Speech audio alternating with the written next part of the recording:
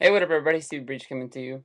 I'm on a quest to currently watch all of my WWE DVDs to bring some sort of meaning to knowing them all. I put up a DVD review on Action a few weeks ago because that was a really good DVD that I didn't really think it was that great to begin with. And I watched Allied Forces, the tag team DVD.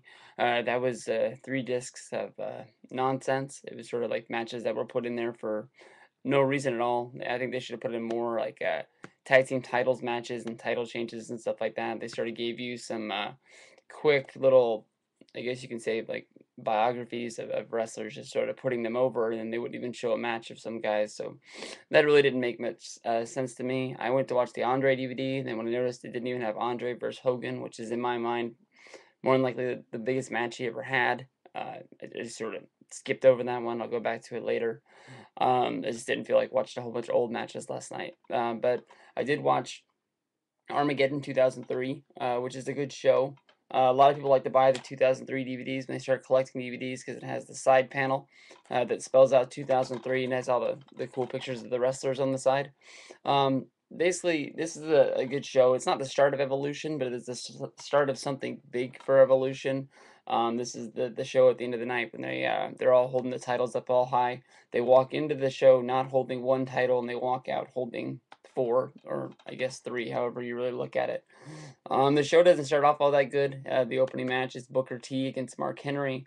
I don't think a whole lot of people expected a whole bunch from that match, but you got what you need. When they did a whole bunch of these Raw only pay-per-views, you get a lot of feuds or matches on pay-per-view that you wouldn't get to see any other time, which is, I guess, it's good for the workers to get to be on pay-per-view. Because I doubt some guys weren't on pay-per-view all year. But it didn't help. This match wasn't that good. All you do is you just fast forward to the Randy Orton versus Rob Van Dam match. Mick Foley becomes a special guest referee in this, and Ric Flair is at ringside for most of this. I think he gets ejected during the match, but then he comes back later. Anyways, it was kind of weird, but anyways, this is where Orton wins the Intercontinental title and starts this big, huge feud with Mick Foley. I think this is probably the second best match of the night. Um, Really, really good. If anything, there's 2 matches on here to buy it for. One of them is this match, and another match is the Shawn Michaels Batista match. But we'll get to that in a minute. The whole intergender tag team match, the Battle of the Sexes, is on here. Jericho and Christian against Trish Stratus and Lita. This was all pointless. I think this just was mainly to further the storyline where Christian and Jericho made a bet who could sleep with Lita or Jericho faster, and then they got caught making the bet by Trish, and the girls turned on them, so they got put in this match. And then after the match, Jericho and Trish hooked up till they got to WrestleMania 20. Then you get the big heel turn from Trish Stratus, where she slapped Jericho in the face. Pretty good stuff. That led to the big heel run of Trish Stratus, where I don't know, she looked even hotter as a heel, I guess you can say. Stratus's work as a wrestler was always great, but I always thought that maybe when she was a heel, she was able to showcase that a little bit better. It was the start of something good, but I don't know. It's 6 minutes of bull crap to me. The guys get the win here. It was Christian rolls up Stratus for the win. Now to the match of the night. You got Shawn Michaels versus Batista. Batista was pretty green at this time, and they're just still trying to work him in. It is well known that he sort of went through developmental and didn't learn anything and learned everything in the main roster. And when you're wrestling a guy like Shawn Michaels, it's hard not to pick up what you're doing, I don't think. But great match from these guys. Shawn Michaels squeaks out the win, and after this, Batista's pissed. He's big time pissed, and he won't leave the ring. He's mad and he wants revenge. It's to the point where the next match comes out to start. The next match is going to be Maven against Matt Hardy.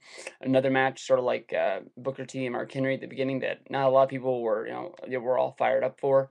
More than likely, people were going to run to the bathroom, or they were going to go grab some slice of pizza or some Cheez-Its or something like that. But all in all, they come down there and they see that Batista's still in the ring, so they start fighting on the outside because their feud's big enough that they hate each other that bad. They're gonna beat each other up even if they're not in a match.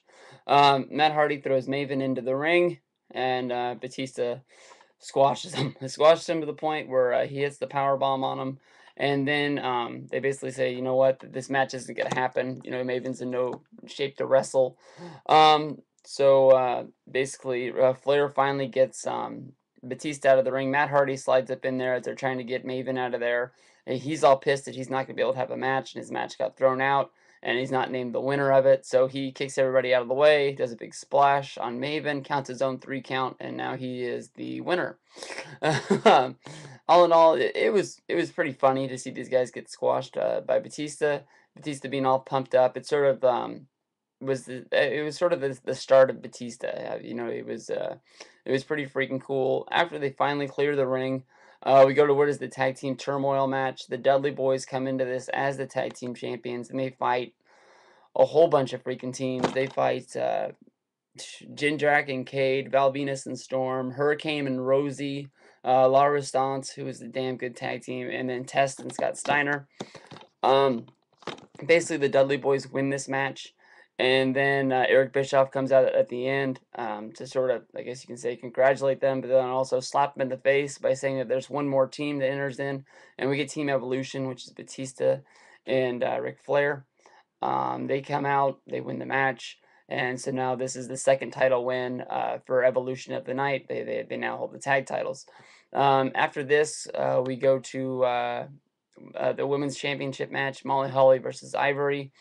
I don't know. Ivory looked pretty hot here for some reason. I've always thought she was pretty attractive, but match is not that good. A lot of people think that Molly Holly is this great women's wrestler. I really don't see it in her that much. I don't know. I just not a fan. Then from there we go to Triple H versus Goldberg versus Kane. Even watching this back in the day, it made no sense to me why Kane just sort of butted into this feud. We had a good Triple H and Goldberg feud going, and then all of a sudden on Raw, you had good old Kane come out and he just interfered in a match, and now Bischoff just puts him into this main event. So I don't know if they were just trying to find a place for Kane. They didn't have it, and they figured if they put him in the main event, it would keep him happy or something like that. But this is a damn good match that was evenly balanced out by everybody. All three guys got the whole control of this match for a little while, and the match goes on for, I don't know. It's not the normal main event that you would think would be like a 30-minute match. It's probably closer to 15, I would think. But it's pretty good stuff. You see Triple H get the win. This is the start of his 8th title reign, of course, because it was Evolution.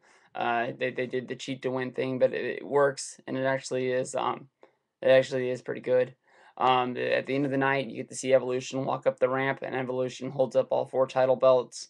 It's the scene you've seen from him everywhere. It's in every DVD. If they ever talk about Triple H or Ric Flair, Batista, Randy Orton, it's in all 4 of theirs. They always show this because it is a pretty cool feat for, you know, a pretty overstable hold all the belts at one time. I always like it, even if I don't like the stable. When they're ruling a show or ruling the company at one time and they have all the belts, you know, it's sort of like you know, shows that they really mean business, and you know, then you're really rooting for the other guys to kick their ass and take them back. But um, Armageddon 2003. If you're into Evolution, if you're into Triple H, this is the show to see. It's got 2 really good matches that's worth the price of getting this. This DVD isn't expensive. More than likely, with shipping, you can get this cheaper than $8.